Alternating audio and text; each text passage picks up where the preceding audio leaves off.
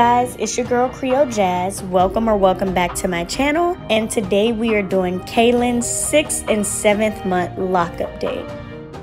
Now this is a visual update, so I won't really be talking much, but I will have lots of close-ups of what's going on. But just to be brief, I will be showing that her 2-strand twist pattern is still shown in some of her locks. She has a little bit of buildup and a lot of frizzing on one side of her head. I don't know, but you're gonna see a lot of close-ups. And make sure you guys like, comment, and subscribe, and I'll see you in the next video.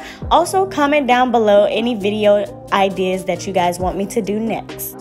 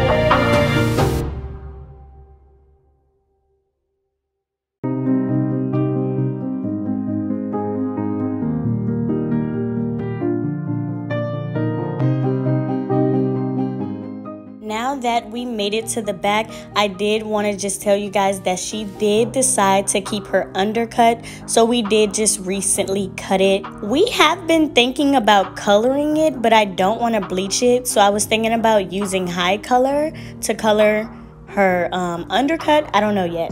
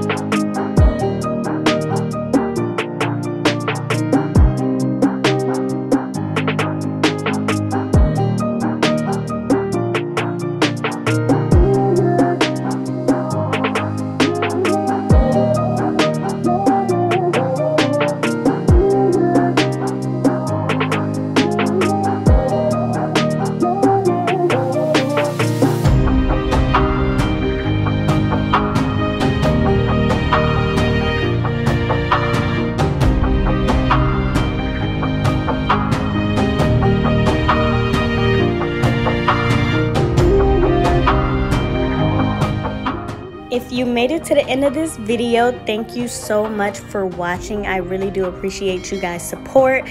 Make sure you like, comment, and subscribe, and I'll see you in the next video.